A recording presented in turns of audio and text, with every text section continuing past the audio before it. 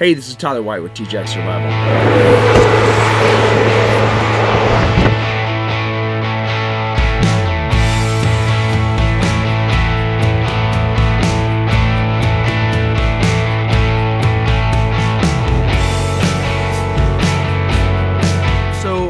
Before I went and did all my winter stuff this last February, a company reached out to me that's local here in the Salt Lake Valley called 3V Gear.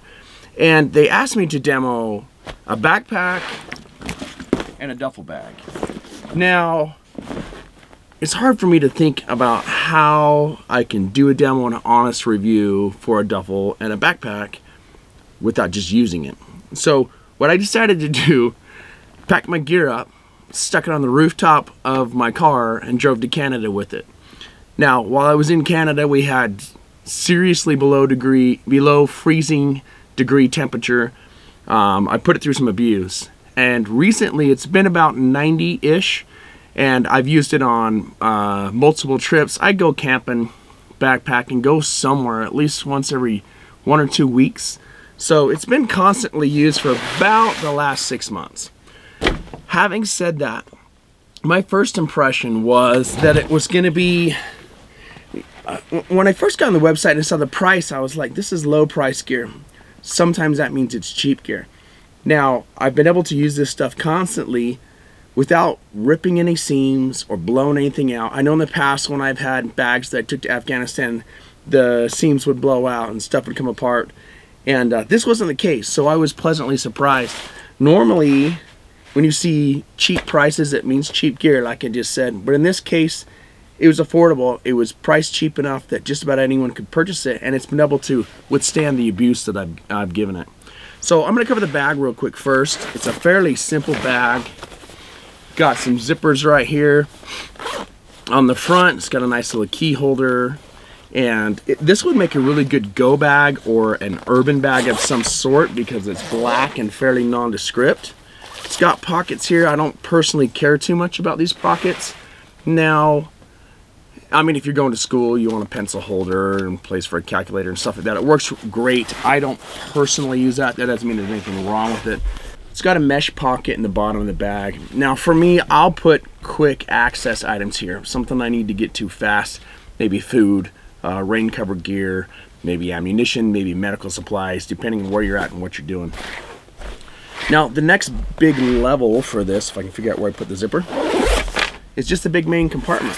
It's got a nice bag piece here in the back. Now, I always looked at this and kind of wondered what you would use this for. I mean, it's good for you could put a plate if you wanted a body armor on your back. You can put a laptop in there.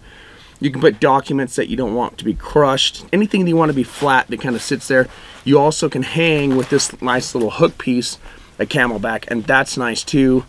If you're going to be in an urban area, cruising around for the day. I know when I go downtown, my feet hurt and I get thirsty. You're basically pounding pavement all day long. If you're at an event of some sort, so it's nice to put some sort of a water bottle in the back of there and have access to it. There is little hole right there. Bloop. And that's so that you can run some sort of a water container with the hydration piece out of that little hole right there. And then other than that, it's a simple bag. It wasn't super overbuilt. A little dusty here. I use this for my main garment bag when I was in Canada this winter, meaning socks, some kind of, I use this stuff called pawpaw juice, and it's like Carmex, but it's really good for dry skin cuts, which happens in the desert and it happens in the extreme cold because both environments are super dry. So I would put stuff like that, quick access items in there, snacks and that kind of thing, and I just kept it in the front of my bag or in the front of my truck. So if I needed to grab and go someplace quick, you know, it's a good camera bag. Just quick access items. All right, so that's enough about the backpack. I like it for the price. It's smart. It's well built for the price. That was my concern, is that it wouldn't handle the abuse. As you can tell, it looks fairly new, minus the dust that I've got on it. Yeah, I'm impressed. It was a good acquisition.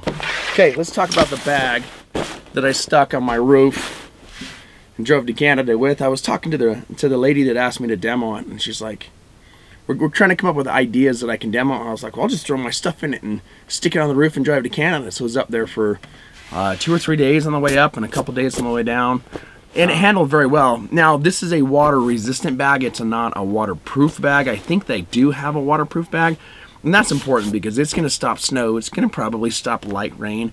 It's not something that I think you want to submerge anything in. It's got normal seams that are not sealed. I think if you dropped it in the puddle and immediately pulled it out, you'd be all right. But I wouldn't want to leave it underwater that could soak through the seams. But if you want something like a good skiing bag or a good, trunk bag that you can put stuff in that it just keeps it secure enough without spending an obscene amount of money, this is a perfect little setup. Now, this bag has, I know a lot of bags have this zipper stuff on the inside. I really like this because I'll put batteries in here, I'll put snacks, I'll put strange items like rechargeable anchor pack that's got a cable to recharge my watch, just kind of like normal quick access high use items you can stick right in the lid so that you're not losing it and digging around on the bottom trying to find things. And the inside of this, again, there's more dust. I used it, so there's a lot of dust. On the inside of this, it's a waterproof fabric with a water-resistant seam from everything I've been able to see about this. So it's robust, you can abuse it, and it will function very well. And then the last thing, which is kind of nice, if you're going to carry multiple bags, I don't know anyone that's been in the military had that shark attack and you're carrying 1,000 bags and run around your barracks, you're doing silly stuff like that, or you're going through aviation checkpoints, maybe you're flying somewhere, it's nice to be able to have the option to either carry it with your hand as one bag, like a left hand and a right bag, or just throw it over your shoulders. So it has the shoulder straps right here. They're fairly robust. They have a quick release, which is kind of smart. It's just like a little carabiner here that'll detach so you can pop those off. And then there's that same carabiner piece right at the base. So if you want to take these shoulder straps off and then just carry it like a duffel bag for a gym bag or something, works great. Bottom of it's fairly simple. And then I attached a yellow strap to it. Every time I fly or go somewhere else, I did go up to Canada last June.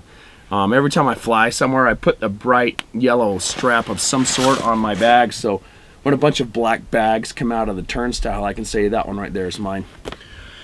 Okay, my overall thoughts on this. I abused them. I used them like a regular person would. I threw them around on the snow. I strapped them to my roof, drove over to Canada. I put them through the ringer. Nothing excessive, nothing stupid, nothing ignorant like I see so many people do. They just destroy the bags and say, oh, it didn't work. Well, yeah, you're treating it like trash. But if you give it a normal use, it functions very well. It is water resistant and they work great. Also, I'm all about supporting a local company here. These guys are based, I want to say South Jordan, West Jordan. Anyway, they're by Salt Lake City, so it's a nice Utah company. They make some decently robust equipment for cheap prices. I figured based on the price when I got this, it wouldn't be high quality. Now that I've used it, I feel like it is high quality and they might even be able to charge a little more. I'm not saying they should, but if you want something that will take some abuse and function, work really well, and not cost you an arm and a leg, this is the place to go. All right, guys. That's 3V Gear here local. Hopefully this review is valuable to you. If you have any questions about the bag, send me a message. I try to respond to every message on my YouTube channel. And I'll leave a link down in the comment sections where you can go check these guys out. And thank you for watching. Another little pocket right there too.